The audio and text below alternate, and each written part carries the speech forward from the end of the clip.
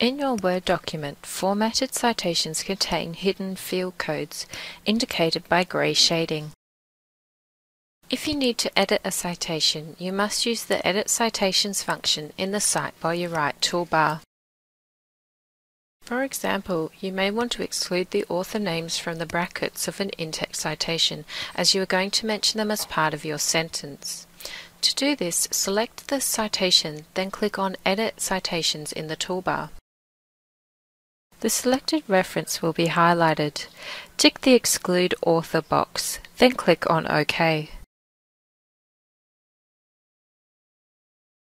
The reference will now be displayed without the author's names in the brackets, and you can type them into your sentence.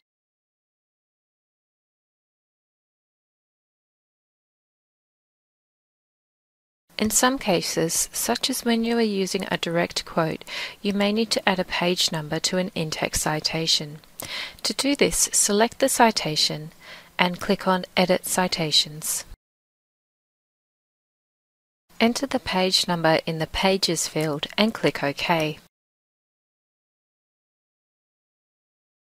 The page number will be added with the appropriate formatting for your chosen style. If you need to delete a citation from your Word document, highlight the reference you want to delete, then click on Edit Citations. Click on the Edit Reference drop-down menu and select Remove Citation. Click OK. The in-text citation and reference list entry will be removed from your document.